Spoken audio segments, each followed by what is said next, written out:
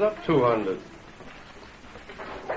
I don't think either one of you have got it. I'll call that. I'll throw in. Well, yours and 150 more. Oh, you bluffing, man. You bluffing. How'd you see that? This is one time you're going to be caught in a bluff. I'll see that, too. Well, you boys are going to be good. Full house bullets. Man, that beats me. How much do I owe you now, Skip? Well, that was 450. 4,250. Boy, am I rich. Oh, guess I'm just not living right. Here's Roy. How'd it go, Roy? Here, hold it.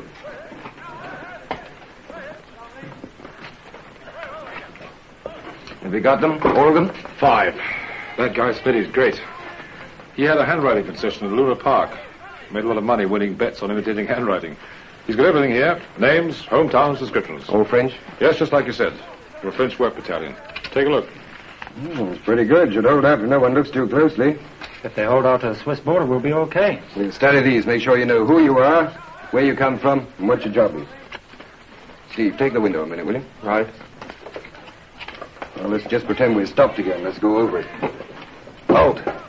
There. Francois Laverne? Was machen Sie hier? Oh, Roy, you'll have to coach us in this. You're the only one who speaks French, you know. Yeah. I was thinking of something. What's wrong? Well, when I was over with Smitty just now, there was another fellow there. And I couldn't help getting the feeling that he knew something. You mean a German? No, he's one of our blokes. Well, surely he wouldn't say anything. Roy, you imagine things. Well, I don't know. Supposing he did. I mean, now supposing... Now, Roy, don't get last-minute nerves. Besides, you've got a job to do. You've got to teach us these names. We're supposed to be Frenchmen. At least we must speak our names with a French accent. Stop worrying. All right. Now, what's yours? Francois Laverne. Francois Laverne. Oui. And you? Jack Renard. No, it's Jacques Renard. Jacques Renard. It's a bit better.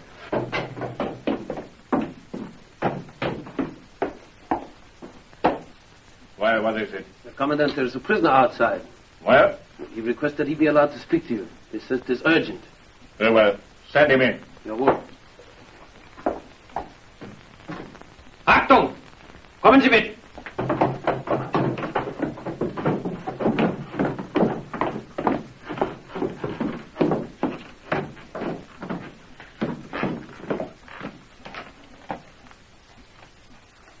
You wish to see me? Yes, sir. I have no time to waste. What's this urgent business of yours? I have some secret information for you, sir. So, some information. Yes, sir.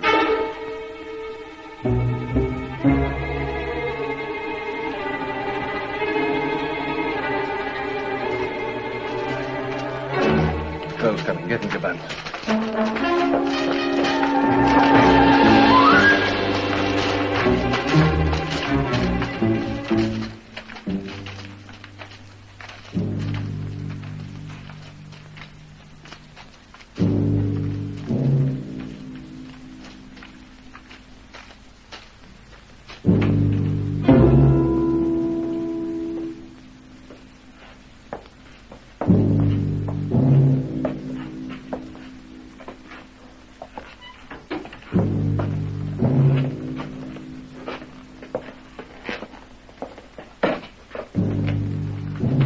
Alles in Ordnung. Weitermachen.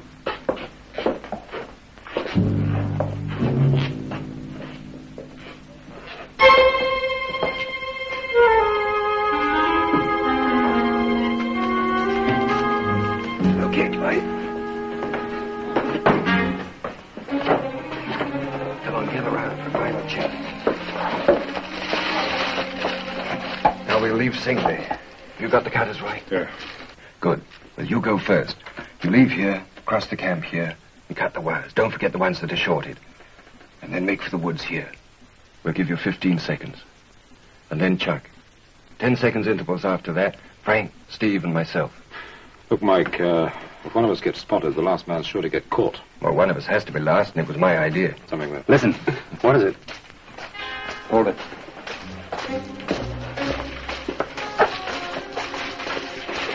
Skipper? It's the patrol. Get down. Get down. Watch. You're going behind the hut. That's okay. All right. Now, don't forget the trees first. With any luck, in a couple of days, we'll all be eating Swiss chocolate.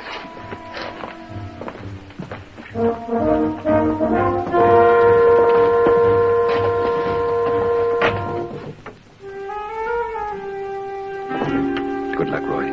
Cut as many of those wires as you can. Stand by, Chuck. Right.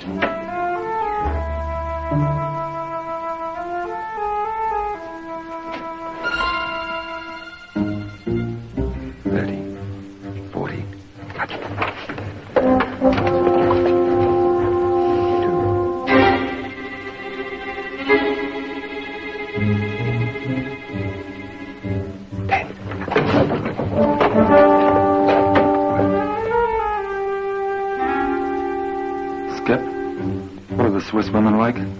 Like sunshine in Bermuda. 9, 10.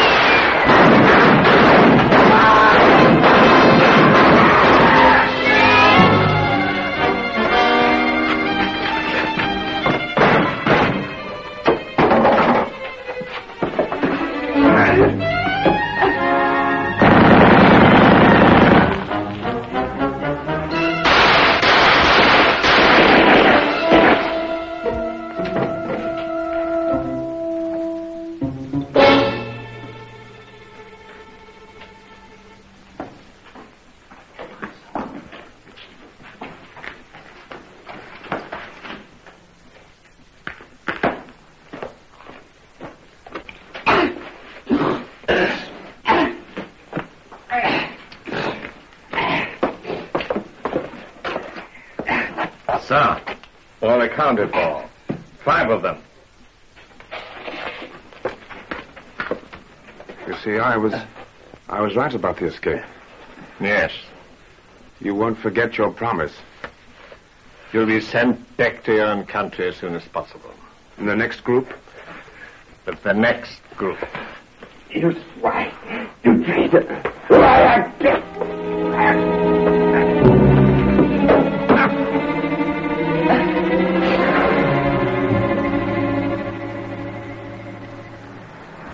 Now, Michael McCall, isn't it? Yes, sir. I'm very sorry, but we've been trying to trace the man who betrayed you and your friends, but it's quite impossible. You see, when Stalag 51 was evacuated, all the records were burnt, and the Commandant was killed in an air raid. But surely, sir, there must be some way. I'm afraid not. Anyway, the investigation is now closed. Listen, McCall. The war's over now. I know that you'll probably never forget this incident, but don't let it warp your life. Try to put it at the back of your mind. Try to submerge it with some hard work. I'll certainly try, sir. Good man. And now, Michael, let me give you a little personal advice. You know, we get a lot of fellows like you in here. Why don't you apply for a grant to have your face fixed? It'll give you a much better start, you know. Well, what do you say to that? All right, sir. Thanks a lot. Fine.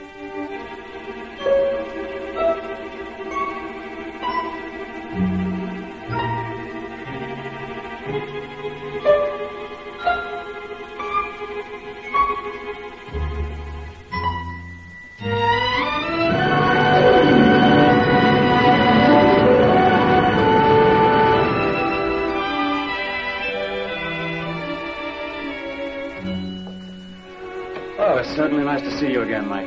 Well, it's great to have you ask me to join you in the business. Now, look, Mike, we've been friends for a long time. We served in the Air Force together. I know what a tough break you've had, but I've asked you in with me only because I think you can help me to make this business into a success. I'm certainly ready for some hard work. Well, that's what it's going to take. I can't say I'd have chosen the perfume business, but, well, Dad's death made it mine. And while I was in the Air Force, the business has run down. But now I think it's got a very bright future. I want to make Revere Perfumes into something really big. But it's going to take hard work and long hours. Now, will you say yes? When do I start? First of the month? Fine. You better read the rest of the staff. Miss Jones, send in Mr. Rogers and Mr. Howard, will you, please?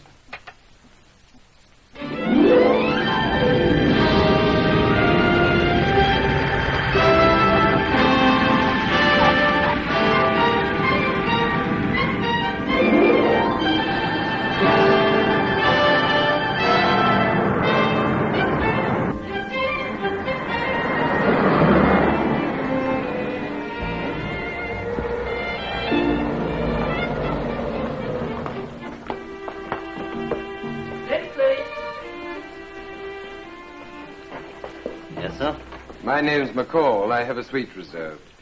McCall from Toronto? That's right. Room 201.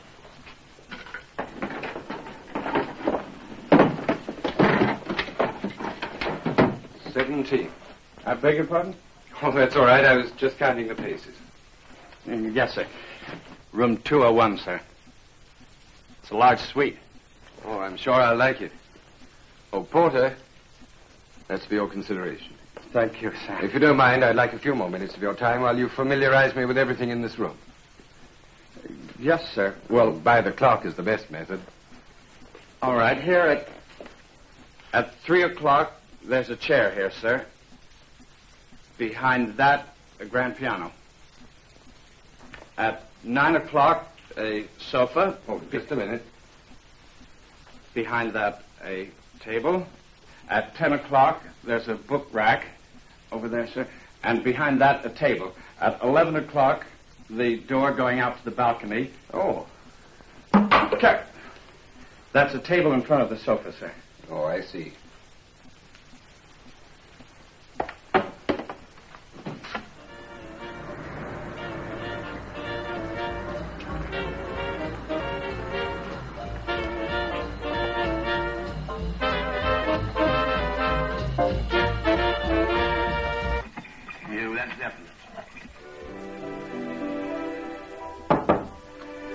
Come in. Mr. McCall? Yes? I'm Henry Lawson. Oh, you're from the London office. How nice of you to drop around. Forgive me for not meeting you at the airport, but things have been such a rush. I've only just got away from the office. Oh, forget it. I've been on the go ever since early this morning, and I'm leaving for Paris tonight. You know, that sounds just like the Toronto office. I've been with this firm for 10 years, and it's always been hectic. And we keep moving. You're a stranger in London, aren't you? Well, I don't know a soul. Actually, I Was in London just for a day once, during the war. I was stationed up north. I couldn't see much in a day. I'll be back from Paris next week, and I'll show you the sights. Oh, thank you. How about a drink before we get down to business? I'd love one. Would you care to sit? Thanks. You'll find cigarettes on the table if you want one. Gave them up 3 months ago. What'll you have?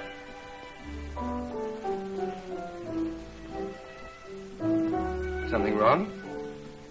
No, I'll have a scotch. Oh, fine. You know, that's my favorite, too. I like it neat, but I expect you'd like to have soda, eh?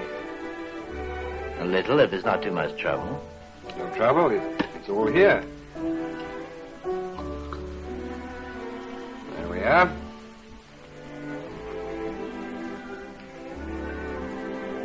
Well, here's to business. To revere perfume. I suppose you hesitated just now because you realized I'm blind. I'm surprised the Canadian office didn't let you know. But don't worry. I do pretty well. You certainly do. It was stupid of me. I'm sorry I wasn't at the airport to meet you. Oh, forget it.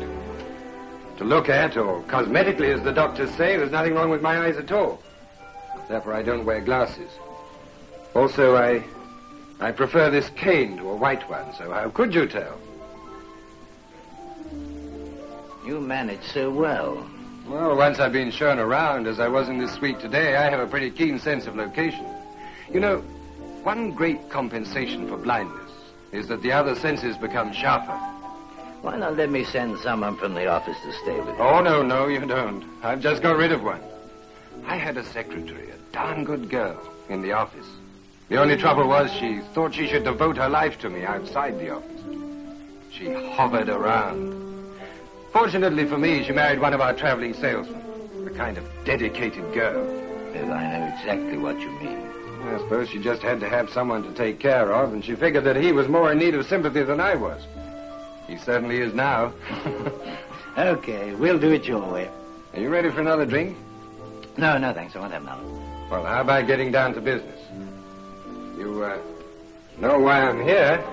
Yes, of course, but I may not have all the details. Well, briefly, the deal is this. We're organizing a big sales campaign, spending barrels of money, just to convince people that Riviere perfumes are the most glamorous and desirable in the world. You plan some tie-ups? Yes, with the major dress designers. Roughly, it'll come out in full-page ads, with a gorgeously dressed girl saying something like, Riviere perfumes are an indispensable accessory to my so-and-so gown. Yes, sounds a wonderful idea. Oh, I'm glad you like it. As a matter of fact, we've already tied up all the big houses in the States. I want to do the same here now. Leave the detail work to your office, and then I shall go on over to Paris. The office is yours. Well, what I need now is a list of all the top dress designers in England. Oh, I can let you have those right away. Oh, that's fine. Then I can make appointments for tomorrow.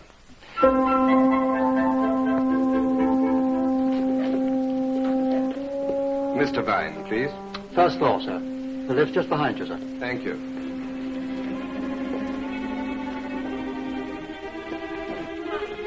Just 2 more, Janet, dear. I don't know how to thank you. It's easy. Make my check a little larger.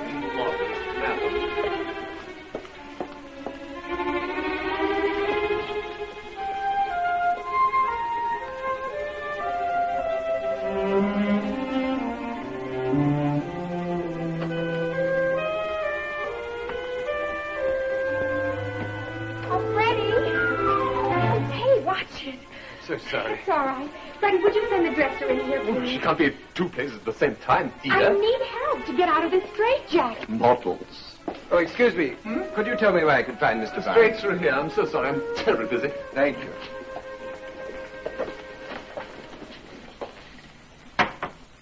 Very well. I'll see to it. Thank you. Goodbye.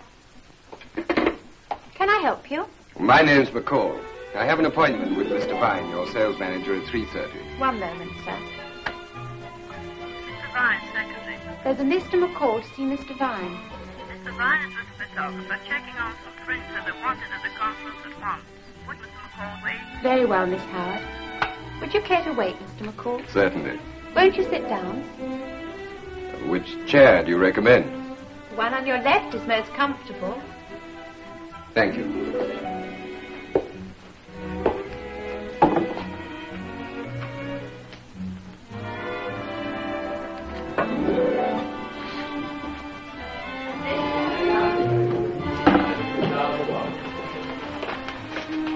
going on in there? We're launching the new winter styles. It's a busy day. Taking pictures out there and a cocktail party in here. Keeps you on the go, eh? My, what a lovely dress. Thank you.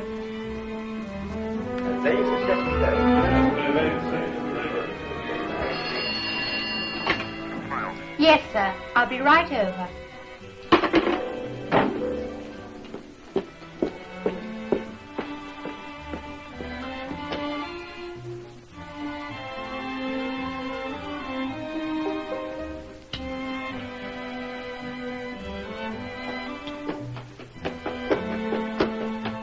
Dorothy, would you just... Well, she's gone out for a moment. Oh, dear. Look, you can do it for me. I can't get up my zip. It seems to have got caught in the seam, and I'm in such a hurry. Could you just start it for me? I can certainly try. You use the Braille system. Yes, it's a great system. Oh, thank you very much. It's a pleasure. You're not British, are you? What makes you say that? And that tie you're wearing. Oh, is it that bad? As a matter of fact, I'm from Canada. But you're from North America, too, aren't you, by that accent? Yes, that's right. As a matter of fact, I lived in America till I was 16. Oh. Lots of wolves in America, especially Canada. It's pretty cold there.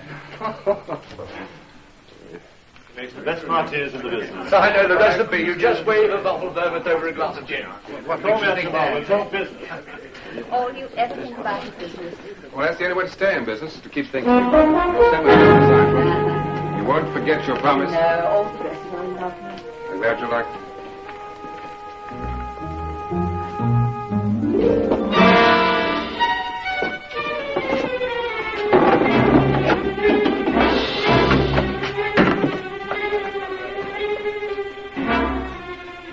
Now, girls, you sure you haven't left anything behind that last time? It's a splendid show. Ever so good. Thank you so much, girls. When are we going to get paid? Paid? Oh, tomorrow by check as usual. I hope so. But always you can rely on me. I'll call you, girls. Come on. Use the back stairs, please. Oh, you again. Oh, those people down the corridor. People? Yes, down there. There's nobody there. But there must be. They've just passed this way. Just a minute. There's nobody there. Well, then they took the elevator. Tell me, where are the stairs? Stairs? Yes, show me where they are. Just a minute. This is the fifth floor. You'll never beat that elevator downstairs. And look, this fast pace may work in Canada, but Oh, I'm terribly sorry. I didn't know. I'm so sorry. Forget it. What was so important about the people who left in the elevator? Well, there was a man there, and I thought I recognized his voice. A friend of yours? An old friend. I'm really very sorry for everything. I wish I could help. Forget it. You didn't know. Wait a minute. Perhaps you can help. Do you work here? Yes, I'm a model. Right here in Bartell Gardens? Most of the time. Well, is there somewhere quiet where we can talk? It's terribly important. Well... Please. All right. In here.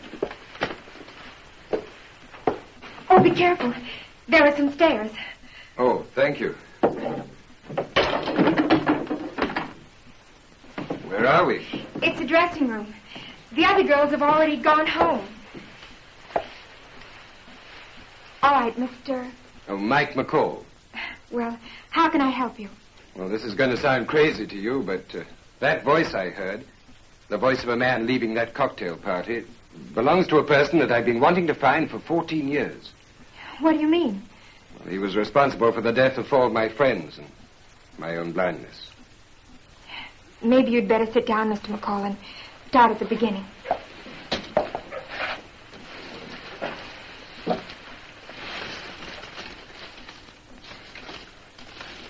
No, thank you. I don't smoke. It all began in 1943. I was flying bomber missions when my luck ran out.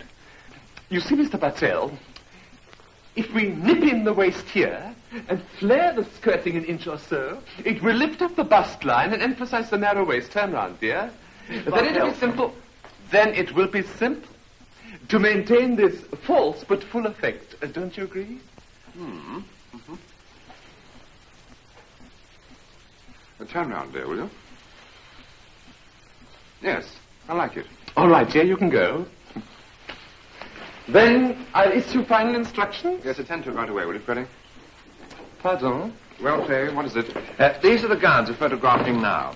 I've added 2 more. I thought we'd get Janet Hillier to model them.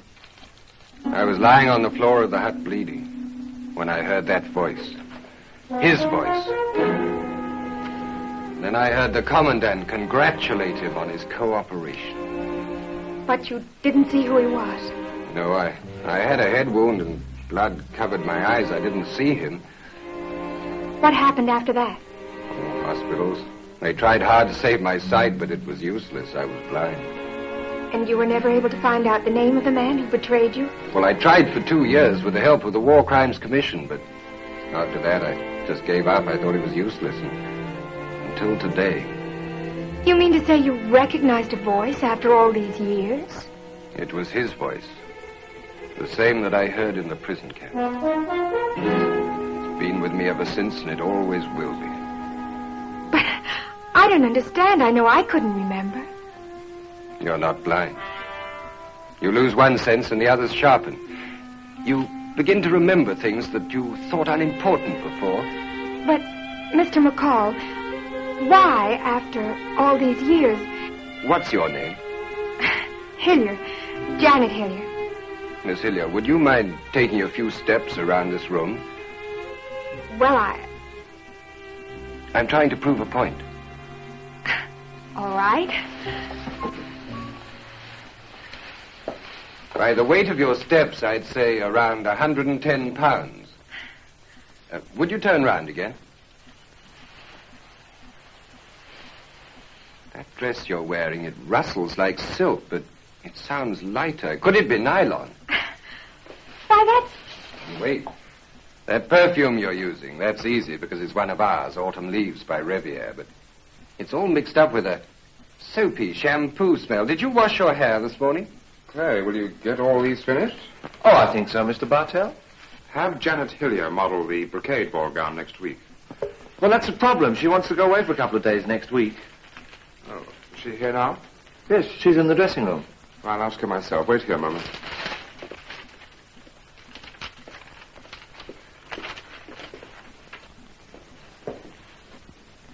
Miss Hillier, I shall never forget that voice I heard in there today. And I'm determined to find the man it belongs to.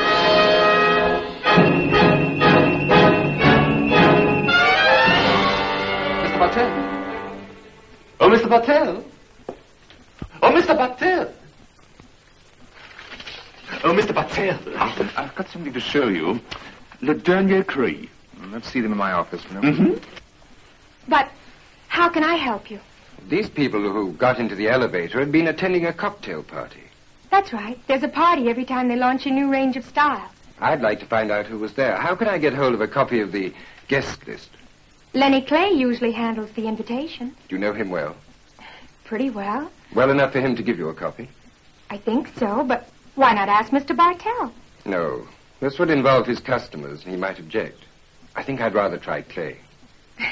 It's not such a serious thing to ask for. He may give it to me, but I might have to explain to him what it's all about. Can he be trusted to keep it secret? Yes, I believe so. Then you do what you think best. Oh, I have to go. If I get the list, where can I get in touch with you? Well, I'm staying at the Carlton. Could you bring it round tonight and perhaps stay to dinner? But You probably know these people, and you could tell me about them then. Look, I like you when you're talking seriously, but, well, a model hears an awful lot of wolf howls, and I always make it a habit. I promise you, no wolf will howl tonight. All right, then. May I show you to the elevator? Thank you.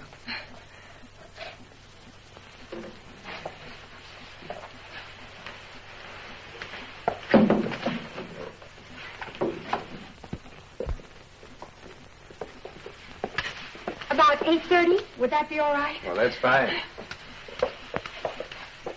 Don't worry. I'll get it for you. Good. Here you are. You'll be all right now. I'll see you later, Miss Hillier.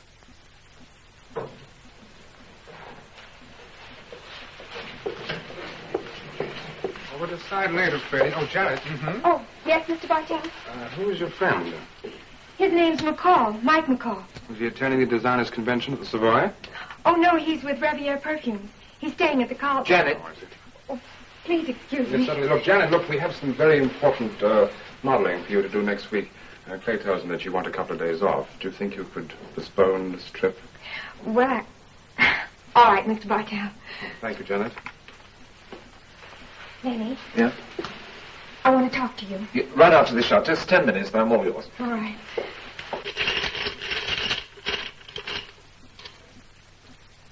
I want that wine well iced. Yes, sir.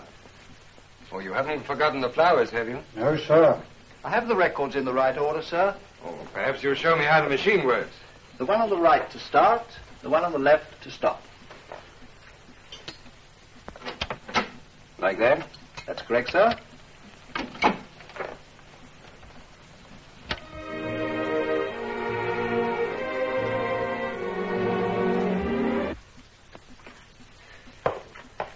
All finished for the day. I'll get those proofs first thing in the morning.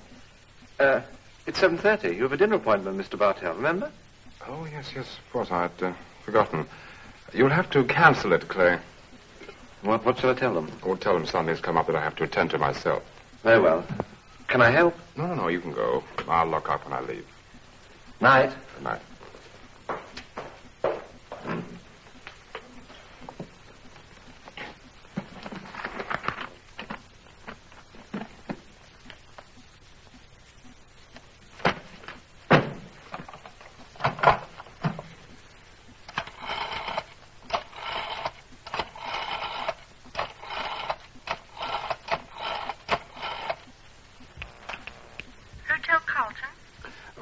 You have a Mr. McCall staying there, Michael McCall. What is his room number, please? Room 201, sir. Shall I ring? No. I just want to send something over to his room.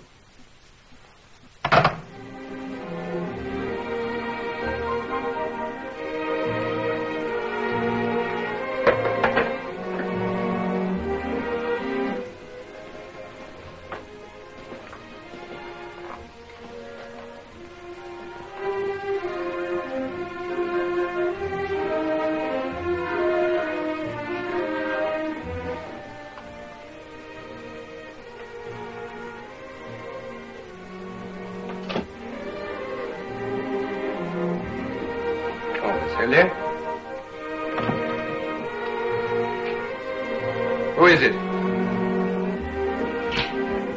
Who's there?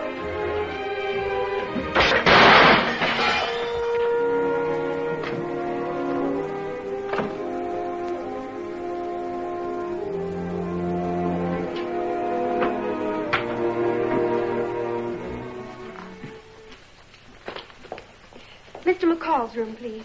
201, miss, but... But what? I wouldn't go up there. Something's happened. I'm sorry, miss. You can't come in here. Oh, but you don't understand, you see. Oh, is that Miss Hillier? Let her come in, will you? Are you all right? It's lucky I've got a hard head. Oh, it isn't as hard as I thought it was. Will somebody please tell me what's been happening? Oh, Inspector, this is a friend of mine, Miss Hillier. Inspector Barry. Miss Hillier? Well, go on, Mr. McCall.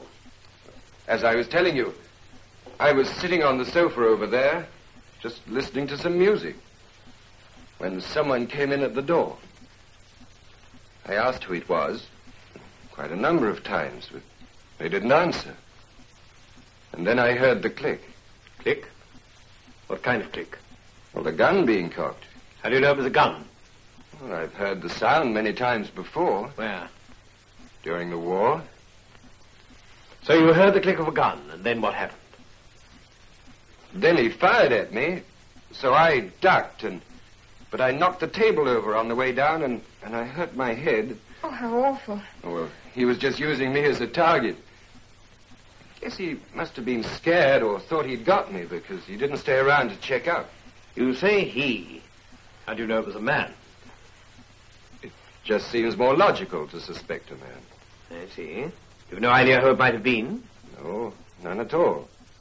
Of course, there may be people who don't like me, but I can't think of anyone who wants to murder me. Very well, Mr. McCall. I shall make my report to headquarters. I may have to question you again. Well, you know where to find me, Inspector. Evening, Miss Hillier. All right, Sergeant. Where to now, sir? We'll question the receptionist now. All right, officer. Well, now they've gone, we can get on with our evening. Waiter, have you reset the table? Yes, sir. And have you brought me some glasses? Yes, sir. Good. Would you put them down on that end of the table, please? Very good, sir. Thank you. Oh, Miss Hillier, you'll find a cigarette in the box. Of course, you don't smoke, do you? Waiter, is the wine all right? It isn't spoiled. Perfect, sir. Good. Well, that's all, thank you. Now you can go. Thank you, sir. I bet this hotel hasn't seen so much excitement for years. How can you take it all so calmly? We mustn't make a noise like that. Otherwise, they'll think someone else is taking a pot shot at me and come back and spoil our evening. Listen. No, we seem to be safe. You better tell me when it's full. That's enough. Thank you. You know, you're a very tactful young lady. Why? You're wearing another of our perfumes tonight. Oh, that's it. That's enough. Well, here's to attempted murder. As long as it's unsuccessful. Are you crazy? I've never been more sane in my life. But you almost got yourself killed and you're acting like a kid. Yes, but don't you realize, Miss Hillier, this proves I'm right. That voice belongs to the man that I've been searching for 14 years. How do you know? Well, nobody else would want me out of the way. Won't you sit down? Thank you. But why didn't you tell the police? I don't want the police in this. Not just yet. Haven't you let this become an obsession with you? Maybe. I mean, suppose you are right. Suppose it was the man. How did he know where to find you? I don't know. I can't figure that out. I got that list you wanted. I'm afraid I had to tell Lenny the truth, but I got it. The guest list? Yes, here it is. Of course. There's one way that this man with a voice would know where I am. How? Well, he was among the guests right there in the reception room with me. Yes. And you mean he might have recognized you? And followed me here. It wouldn't be difficult. And his name is on this list. It's in Braille. Yes, I took the liberty of having it typed in Braille. That's very kind of you. There are 7 names. I eliminated all the women and one of the men. A Frenchman with an accent you could cut with a knife, so... Speaking of knives, I'm hungry. How about some dinner? Nothing like being shot at to work up an appetite.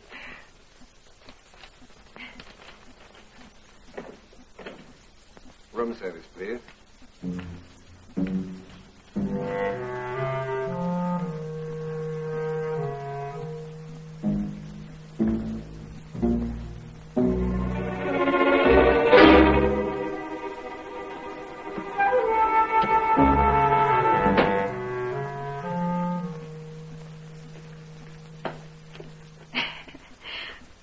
I'm afraid I've been talking too much.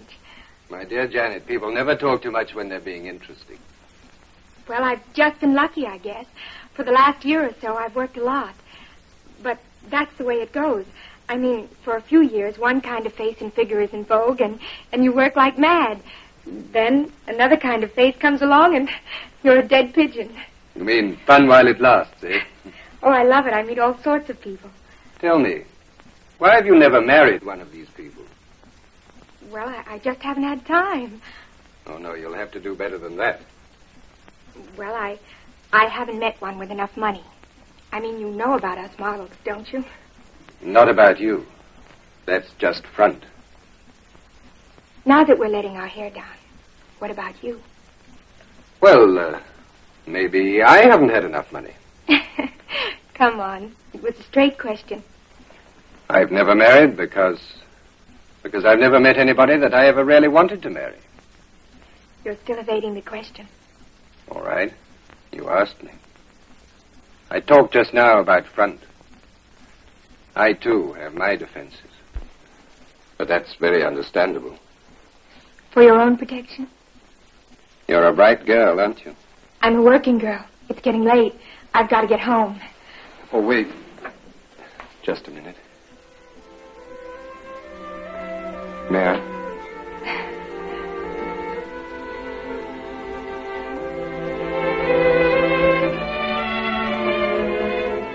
You're a very pretty girl. You'd better go home.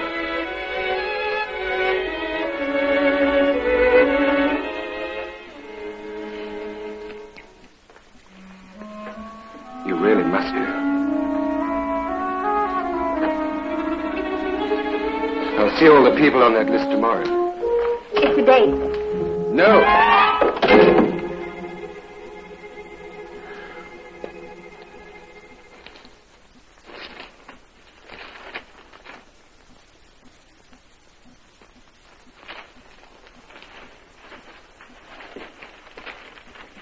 Yes, sir. Have all the morning newspapers sent it to me, will you, please? All of them? Yes, sir. All of them, yes.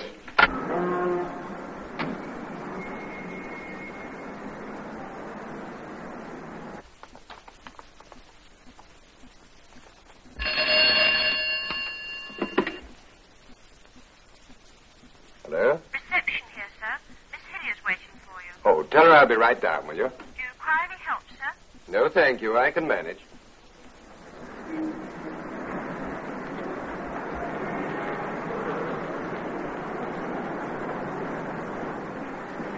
This is very kind of you, Janet.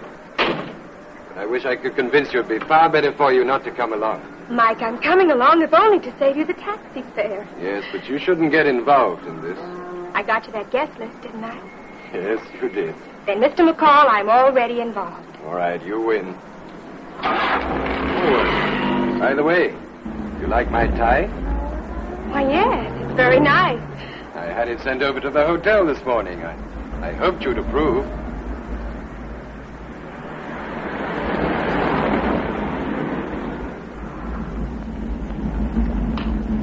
First on the list is Fleming Textiles. I guess it's no good asking you to stay in the car. You guess right. Then let's do it this way. You talk to him and I'll listen to his voice. All right. And if Fleming isn't the man you're looking for, Mike? Then I'd like to ask him a few questions. All right. Oh, there it is. Fleming Textiles.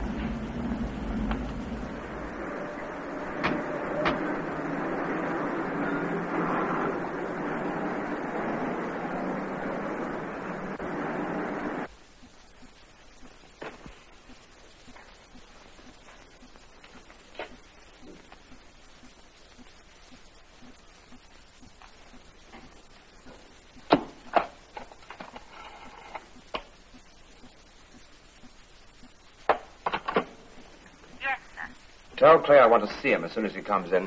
And get me the early editions of all the evening newspapers.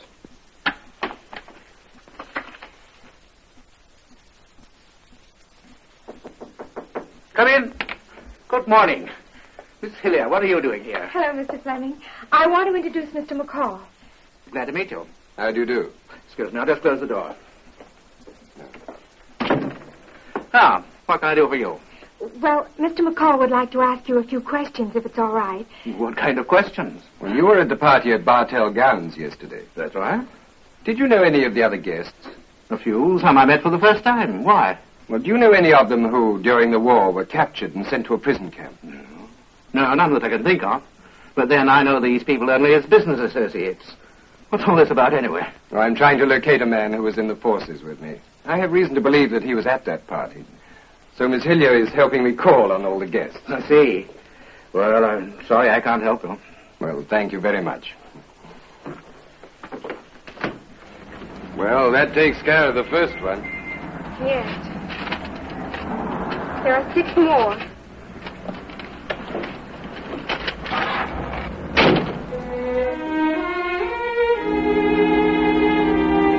Now, this is very effective, madam. The black beads on the pink, I'm sure, will suit you. Would you like to try it on? Well, I love the design, but I think it's a bit heavy. What do you think, Mike? Well, let's feel. The next one's milk. Will this material suit you, madam? No, I'm afraid not. Very good, madam. Thank you just the same. That's Tomlinson. The next one's Philip. I hope we can catch him before he goes to London. It's 12:30 already. Now, this handbag, madam, was carried by one of the models at Bartell's yesterday. We have them in all sorts of fabrics and also in hide. Perhaps we could have one made to your specification. This is a charming exhibit, Miss Hillier. We have it in all pastel shades. Blue, pink, pale green, apricot. Well, thank you for showing me your range. I hope we haven't taken up too much of your time. Oh, it's a pleasure.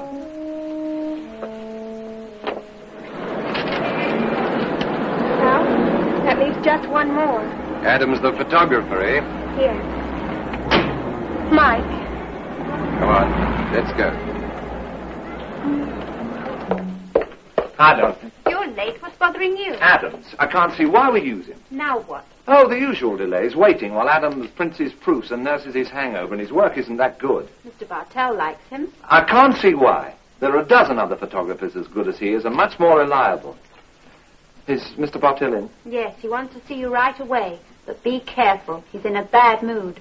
That makes two of us. Mr. Bartell? Where have you been? Getting the proofs from Tony Adams. Giving him coffee and brandy for his hangover while he printed them. We can't use that. Well, it can be retouched. Not by Tony Adams. Not the way his hands are shaking. Mr. Bartell, I know you like him, I'll pick the photographer I want to use. Look at them. We can't use that. Look. Have Janet and Tony come in later on today to retake them. Tony Adams is in no condition to work today, and Janet's not available. Oh, why not? Well, I got these printed first. As soon as I saw them, I knew they'd have to be redone, so I telephoned Janet. Mm-hmm. She can't work today. She's showing the town to a man named Mike McCall. McCall. He's a Canadian. He's over here for a few days on business. She's with him today? Yes, that's what she said. I telephoned her first thing this morning, just as she was leaving the house. He's an interesting chap, this McCall. He's blind. When I gave Janet the guest list last night... What guest list? Oh, yes, the list of the guests who were at the cocktail party. She wanted it for McCall. I can't tell you why. I gave my word I wouldn't. But it was of the utmost importance. You gave her a copy of that list, and she gave it to McCall. Well, I didn't see any harm in that. Get out. All right. Do you want me to... Get out.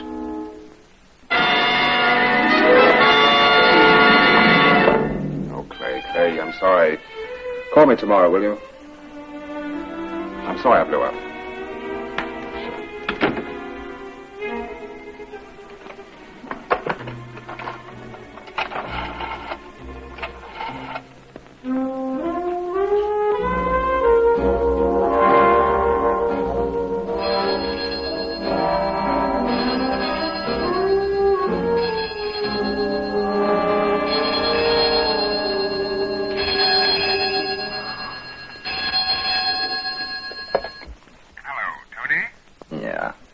This is Bob. I want to talk to you, Tony. What about? Oh, sure, those proofs. There they stink. You're going to fire me? No. Of course not. We're old friends. Sure, buddy. Look, Tony, has anyone called you this morning? Oh, your stooge Clay's been bothering me all the morning when I wanted to sleep, but... You're all alone now? Yeah. Good. Stay that way. Don't go out, and don't open the door to anyone till I get there. I'm not going anyplace. Since you're coming over, bring some money. The cost of living's terrific. We'll talk about it when I get there. Just do as I say. Don't open the door to anyone. Understand? I said, do you understand? Yeah, do you? I'm broke. All right, Tony. But don't let anyone in till I get there. Look, nobody comes here but bill collectors. And they never get in. Good. I'm coming over. This Tony Adams we're going to see, do you know him? Yes, I do. He's a photographer. What's he like? Oh, he's all right. But he drinks too much. There aren't many places he can work now. Is he a good photographer? I think he has been. He makes a lot of mistakes. How much further to his place? With this traffic, who knows? But he'll be in. Lenny called me from his apartment this morning to retake some photographs. Tony's hands weren't very steady. He's probably sleeping it off.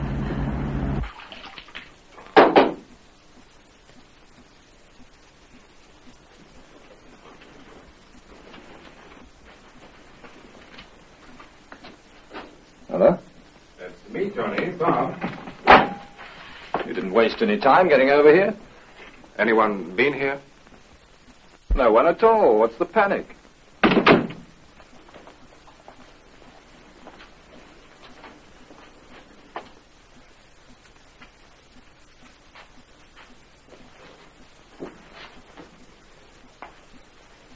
I told you there's no one here.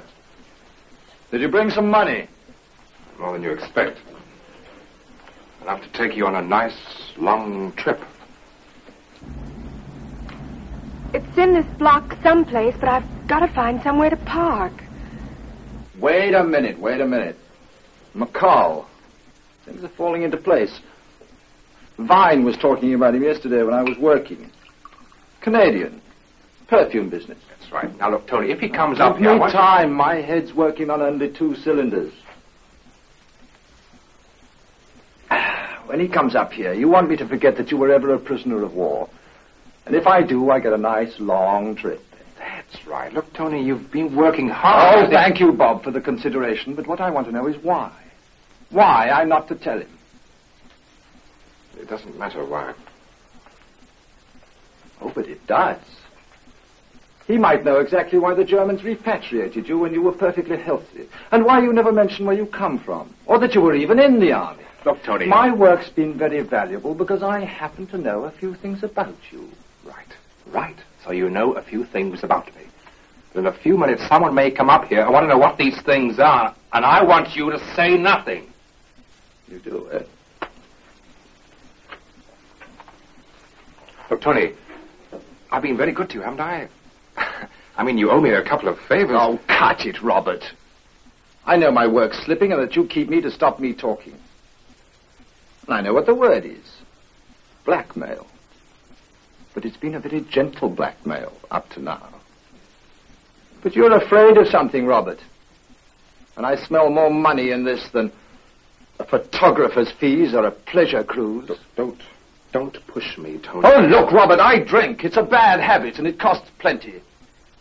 So let's start talking real money, eh? Well, that's about the best I can do.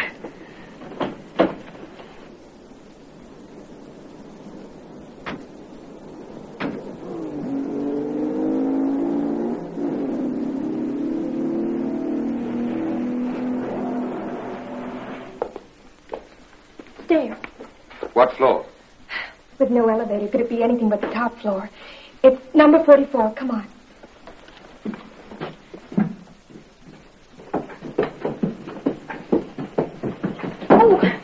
Oh, I knew that would happen. What's the matter? The heel of my shoe, I cracked it getting out of the car. Oh, my ankle. Oh. Is it bad? Oh, it's not good. Well, you stay there and rest. How many floors up to his apartment? 3 more. Mike, you can't go alone. Oh, yes, I can. I wish you wouldn't. Oh. All right, Mike. Walk up slowly. I'm sorry. Don't you worry. I'll see him alone.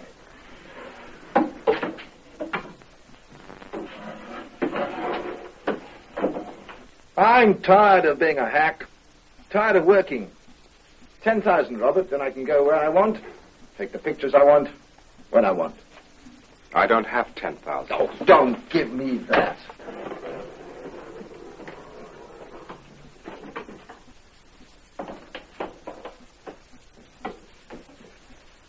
I tell you, I don't have it, and even if I did, I wouldn't... Just write a check for 10,000.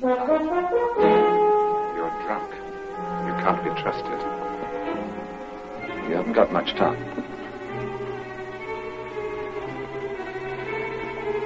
Neither of you.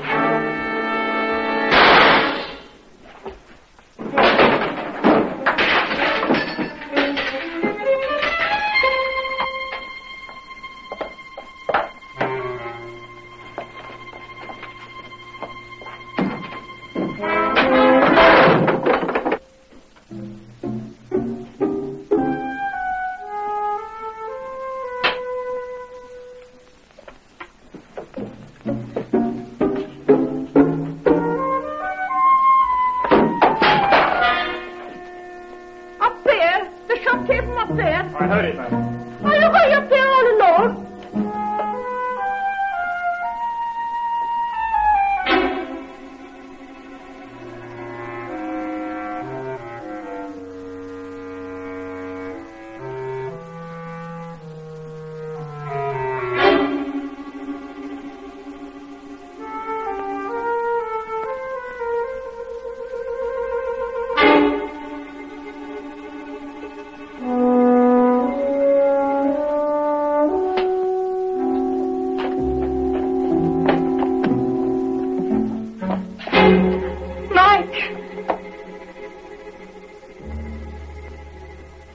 Had the gun in his hand, sir. Okay. That's all for now.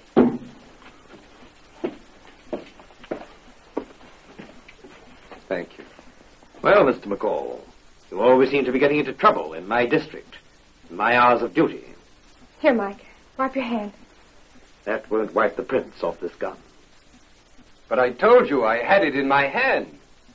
You don't have to say anything, McCall. But if you do, it may be used against you. Oh, I know all about that, but I tell you, I didn't kill Tony Adams. Why were you visiting Adams?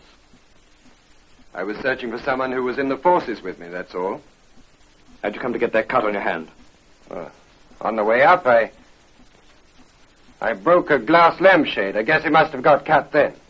You told me you stood outside the door, you heard voices, and then a shot. Did you hear what they said? No. Then what? Then I tried the door, and it was open. Mm-hmm. Go on.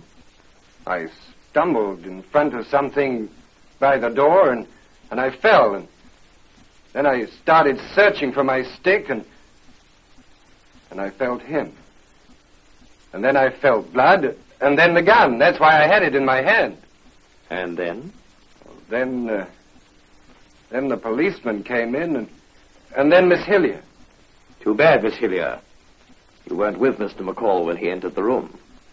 I wasn't, only because I broke the heel of my shoe and I hurt my ankle. Yes, I believe you, Miss Hillier. Perhaps you'd better sit down. Your ankle's still swollen. Inspector, you're forgetting. Mike's blind. He can't see to shoot a man. People have been shot in the dark before. And I suppose Tony Adams just stood there, letting it happen. Only you can explain that. You were found alone in this room with a gun in your hand. But I didn't kill him. Figures the other way, McCall. I admit you still baffle me. I don't believe you told me the truth about that shooting at your hotel.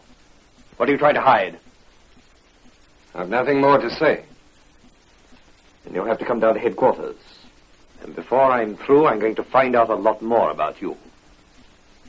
You'll have to come along too, Miss Hillier. Inspector, you're making a great mistake. Me? Looks like you made it.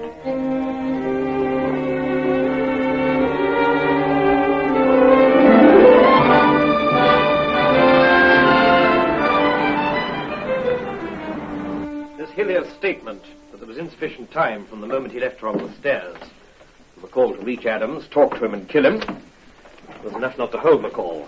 That and the fact that her statement was verified by the woman who lives in the house, who saw them come in. She says, too, that it was only minutes later that she heard the shot. We're going to need a whole lot more on McCall, or on whoever it was committed the murder. Yes, you're right. We haven't very much to go on.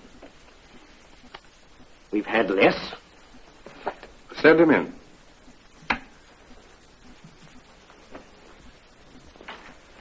Come in, Inspector. Cigarette. No, thanks. Do you know anybody by the name of Tony Adams? Very well. He's a photographer. Do you employ him? Yes, I do. Mr. Bartell, I'm afraid that Tony Adams will not be working for you anymore. How do you mean? He was found dead in his apartment today. That's not possible. It's quite true. He was murdered. This is fantastic. I spoke to him today. And Clay saw him this morning. Clay? Who's he? My secretary. He went round to his apartment to get some photographs we needed. Mm-hmm. But I want to speak to this Clay. Go on. Well, I spoke to him on the telephone about his work just before lunch. Did he say anything to you about expecting anybody to call? No. You know, this news is shock. As a matter of fact, I spoke to him very sharply on the telephone. Well, now, oh, poor Tony. I know how you must feel, Mr. Bartell. But how did it happen? Who did it? He was shot. Well, we have a suspect, but not enough evidence to go on. What do you know about Adams? Did he have many friends? Ever mention anything to you about anyone causing him trouble?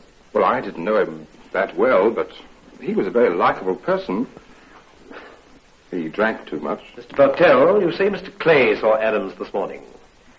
May we have him in? Well, certainly. Will you send Mr. Clay in here, please? Yes, sir. You know, Inspector Clay told me something this morning. He gave my guest list of yesterday's party to Miss Janet Hillier, one of our models. What does that prove? Well, she wanted it for a man named McCall. Tony Adams was on that list, but McCall wanted it for a reason of the utmost importance. Send for him, Mr. Bartell. Oh, yes, Lenny, this is Inspector Bering. He wants to ask you a few questions. Mike? Oh, here I am. Strange how every city has its own sounds. I'm sorry it took so long. The doctor was busy. What did he say about your ankle? Oh, he put a tight bandage on it and said it would be all right. Oh, good. You know, I'm terribly sorry that I ever dragged you into all this. I forced my way, remember? And it's you I'm concerned about. Janet, sit down. Tell me honestly, do you think that I killed Tony Adams? Of course not. I heard that voice again. You did? Where? Inside Tony Adams's room. There were two men there. I heard them distinctly. So it's either Adams's voice or the murderer's. But I don't know which. Why didn't you tell the police? Tell them what? That one of those men betrayed 5 people 14 years ago? They can't do anything. All the records are burned. But that man's afraid of me. I must meet him. I've waited so long. But suppose it was Tony Adams. Well, I shall only know that when I talk to the other man who was in the room. But where can you look? Tony's was the last name on the list. I don't know. Did you hear anything that was said? Anything that might be a lead? No, nothing definitely, but the tone of his voice couldn't have been more distinctive. Think, Janet. Think hard. Could there have been anybody at that party whose name was not on the list? All I remember were the ones we called on, except for the women, the Frenchman, and Mr. Bartell. But, Janet, of course Mr. Bartell's name wasn't on that list. You said the guest came out. Yes, but that was what the receptionist told me. I mean, suppose he had escorted them out and I heard his voice. That would be perfectly logical. Mike, that's crazy. Mr. Bartell could never have murdered Tony. But didn't you tell me that Adams drank a lot and he couldn't find many places to work nowadays? Yes. Well, don't you see how it's all fitting in? Maybe Adams had something on Bartell, or Bartell even killed Adams in order to stop him talking to me. Now you've got me wondering. Come on, Janet. Let's drive round to Bartell's immediately. Come in. Hello, Miss Hillier. Hello, Sergeant Peterson. Mr. McCall. Why are you here, Sergeant? You'll have to come with me to Inspector Bering's office, sir. You too, Miss Hillier. McCall recognized the voice of his betrayer amongst the guests at the party and wanted to trace him, Miss Hillier told me. I gave her the list, signed Leonard Clay. Well, that's the statement I took. Well? Well, I don't deny it, Inspector. I did ask Miss Hillier for a list. You better give it to him, Janet. And so you started to trace the man whose voice it was? Yes. And kill him? I don't know. Honestly, I don't know. You trying to tell me you don't know whether you killed Adams or not? No, I didn't say that. What I mean is I haven't met the man yet. I don't know what I'd do if I did meet him. Every name on this list is crossed off but one. Adams. We saw all the other guests. And drew a blank until you came to Tony Adams. But I tell you, there were 2 men in Adams's room. I heard them distinctly. I heard their voices. That's what you told me. But it doesn't make it so. One of those voices belonged to a traitor. Why didn't you tell me this before? Well, everything I have told you has been the truth. What I kept to myself was my business. But now that you know... McCall, we've learned a lot about you in the past few hours. Sergeant Peterson has been on the telephone to Toronto. We believe all your story up to the point where you started up those stairs. The prisoner of war camp, the traitor, your testimony to the War Crimes Commission. It's all here on the record. I think you recognize the voice of a traitor. You were all keyed up, tense, alone. I suppose breaking the heel of my shoe was part of the plot. Is that what it was, Miss Hillier? A plot? I don't believe you heard the voice of Adams in the hall, but after you entered the room, the voice you'd waited to hear for 14 years. I don't believe there was anyone else in the room with Adams. You quickly drew a gun and shot him. Then who went out of the window? Maybe no one. Adams might have opened it to get some fresh air. Inspector, if Tony was the man Mike was looking for, he'd have been in the armed forces. I knew Tony a little, and I never remember him talking about it. I certainly never remember him mentioning about being a prisoner of war. And he would have had to have been all of those things for Mike to have... Lieutenant Anthony Robert Adams, Royal Artillery. Captured Italy in 1943. Prisoner of war, Germany in 1943. Repatriated Swiss Red Cross, December 1943. All from the Army files. Inspector, I did not kill Tony Adams, but at this moment I have no way to prove it. McCall, we have your war record here. Very good one. And your record after the war. Very fine, too. The jury will be very impressed. But right now, Michael McCall, you're under arrest for the murder of Anthony Robert Adams. Hillier, you're satisfied you played no active part in the murder of Adams, but you are implicated. You'll be needed as a witness. You're not being held. Inspector, you're going to hold him? Yes, he's under arrest. Are you really going to do it? I've done it. Well, if I'm to be your guest, Inspector, there are a few things that I shall need for my hotel. Soap, towel, shaving equipment, all furnished. But have you got any books printed in Braille? All right. Sergeant Peterson, accompany McCall back to his hotel, will you? If you don't mind, I'd like Miss Hillier to come, too. There are a few things that she could help me to pack. Miss Hillier is under no charge. Shall we go?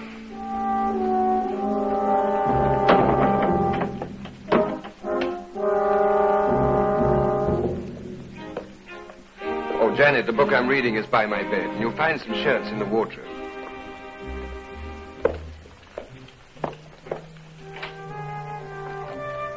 You're allowed to smoke on duty, Sergeant. There are some here. No, thank you.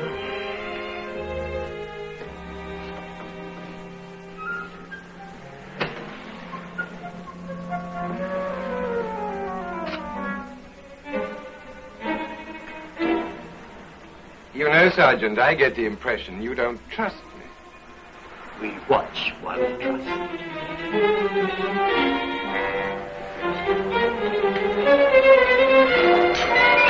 No, you don't try to read it.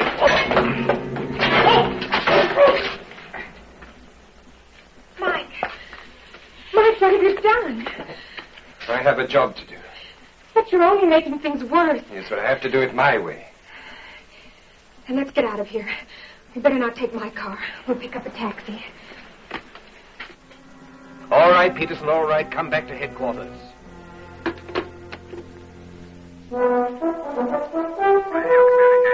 Alert all cars. Pick up Michael McCall. Height, 6 feet 1. Brown hair, 180 pounds. Fresh complexion. Blind. You can't tell. McCall is under arrest for murder. With him a woman, Janet Hillier, 5 feet 6, 110 pounds, redhead. Turn on. Yeah. Get Freddie to take it in here a couple more inches and bring the line back down to here. Yes, you can go now. Good night, Mr. Betrayal. Hey, Lenny, come on, snap out of it. I just heard on the radio that McCall was arrested for Tony's murder. Well, my statement helped to do it. Well, why so gloomy? You did your duty. A man has been murdered, and it's up to you to give any information that police ask for. Maybe, but I've got a lot of sympathy for McCall. What will happen to Janet? Nothing will happen to Janet. And if you're so brimming with sympathy, what about a little for Tony? To the left. How did you know your girlfriend Lucy keeps her key under the doormat? She always keeps it there. Why? Oh, I don't know. So she won't lose it, I suppose. Well, that's sound feminine logic. What are you doing? Picking up some of Lucy's clothes so we can sit down. There's a sofa just in front of you.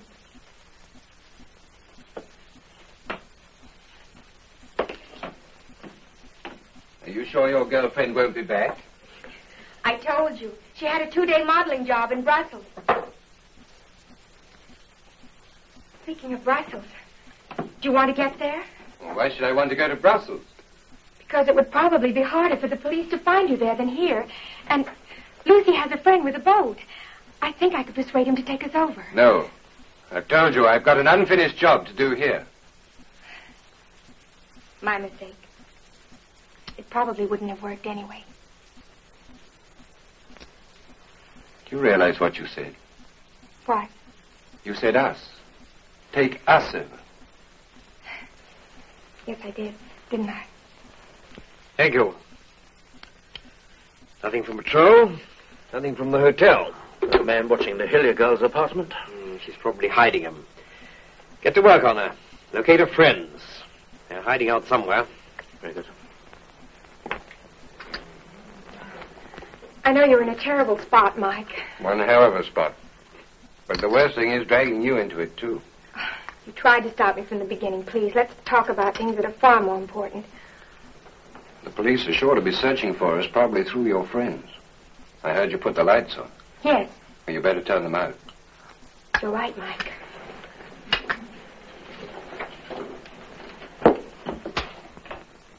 Now, that would look nicely on wall. Yes, it would. Light wall. Jersey. You better go to bed. You look tired. I'll finish these. Oh, no, it'll take another couple of hours. No, I'll handle them. You sure? Absolutely. Well, shall I get the night porter to send you up some sandwiches? No, I should go myself in a minute and get some. Well, good night. Good night, Daddy.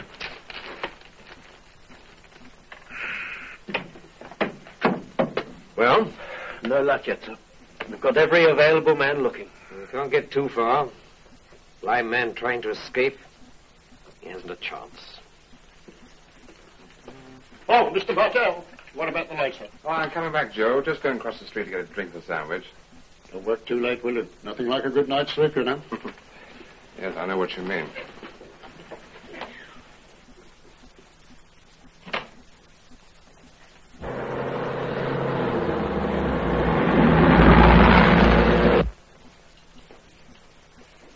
Mike, I have faith in your judgment, but, well, don't you think this running away is a mistake? Look, Janet, I know you think I should tell the police everything. So, supposing I do tell them that I thought it was Bartell in Tony Adams' room, and they haul him in for questioning. Well, it sounds like the best thing to do. Yes, but it would only be his word against mine, and all the evidence stacked against me. Shh!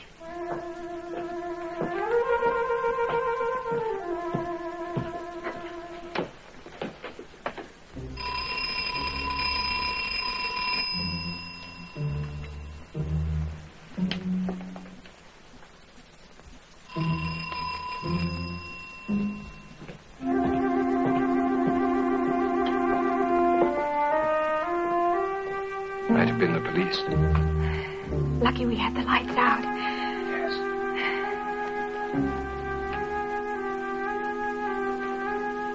Janet. Yes? Can you get me into Bartell's office? Well, only as far as his door. The building is open now. There's a porter there all night. He has the keys. Why? I have a plan. I want to be hiding in Bartell's office when he comes in the morning. I want to hear his voice first. Then I shall surrender to the police. I'm going with you. I'm through arguing about that. Besides, I need your help. Mike, look. I still have the key to the dressing room at Bartell's. Fine. Look, we'll go now. It's safer to spend the night at Bartell's than it is here. The police may come back. All right. We'll take a chance on grabbing a taxi and get off a couple of blocks before the office. Janet. When all this is over, there's something I want to tell you. What is it, Mike? I've fallen in love. Mike, I love you too. Very much.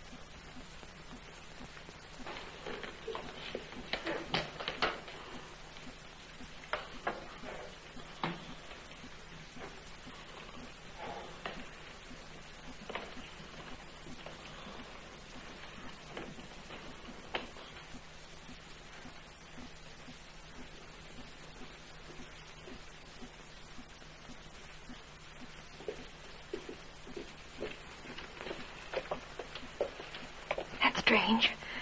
The lights are on in the corridor.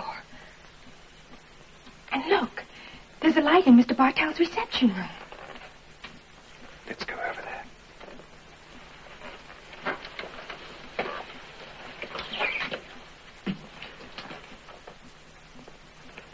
I don't think there's anyone in it.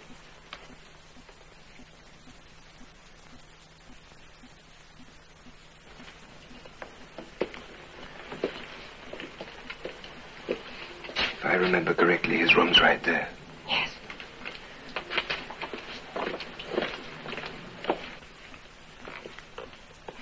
Lights are still on in here. The porter's asleep downstairs. I'd better close the door.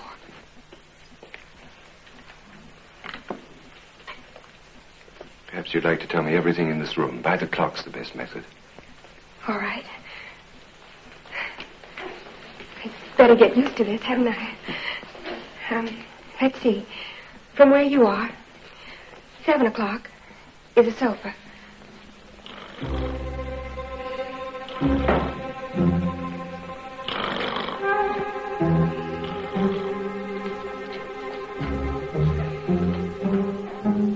Perhaps you'd like to tell me what's on the desk. Well, there are 3 telephones. Oh, and those are sketches. And a lamp. Well, I guess that's about everything. You'd better turn out the lights before... Don't move, either of you. Mike, it's Bartell, and he's got a gun. And I'm going to use it. You're the one, Bartell. You're the one who killed those men in the prison camp to save yourself. And now you've killed Tony Adams to save yourself again. How did you get here? You're under arrest for murder. I escaped to find you. You're an escaped murderer and you've broken into my office. Shooting you will be self-defense. You going to shoot Miss Hillier, too? She hasn't escaped from anything. If you do, you'll hang for murder. I'll take my chances. Bartell, I'll do a deal with you. If you don't harm Miss Hillier... You're a fool, McCall. Have all the lights gone? Yes. All right, you stay there.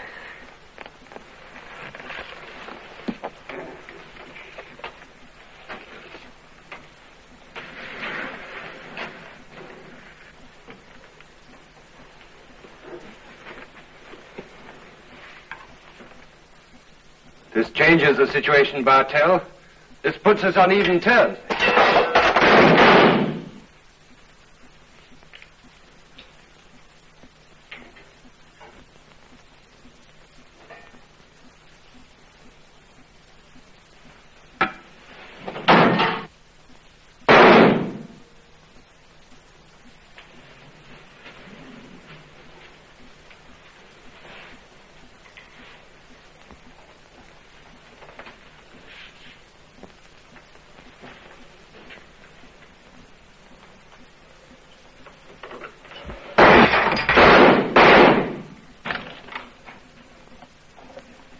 Now you're shooting at noises, but you haven't trained yourself to know what those noises mean.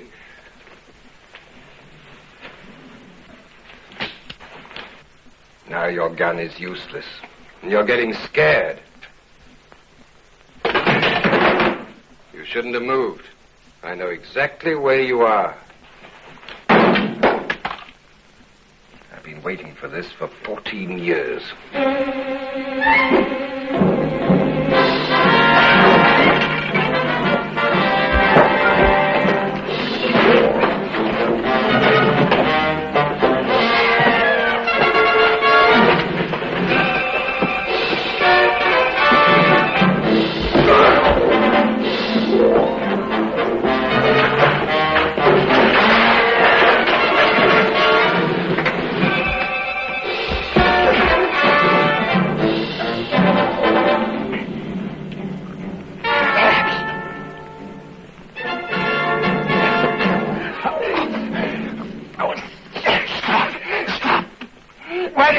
When you were killing those 4 men. I didn't know they were going to die. I couldn't stand me locked up in a cab. I had to. Why did you murder Tony Adams? He was blackmailing me. Why, you're... Break it up. Come on. All right, Bartell. I'll take you down to headquarters. You all right, McCall? Yes, I'm all right, thank you, Inspector. Mike. Well, Mr. McCall, you certainly caused us quite a bit of bother. Yes, I'm sorry about your jaws, Sergeant. So am I. I think you'd be better advised in future not to take the law into your own hands. Bartell had it coming to him. Yes, I guess he did. Inspector, how did you know we were at Bartell's? Well, I didn't know. It's my job to find you. I knew you worked at Bartell's, so I decided to check. Well, I hope the remainder of your visit will be much more pleasant. It certainly will be. We wouldn't want you to leave the country with a bad impression. Well, there's no fear of that. Well, goodbye and good luck. Goodbye, Inspector. Goodbye, Miss Inspector. Hillier. Bye, Miss McCall. Goodbye, Sergeant. Goodbye, Sergeant. When my business here is finished, I want to take a little part of this country back with me. The best part.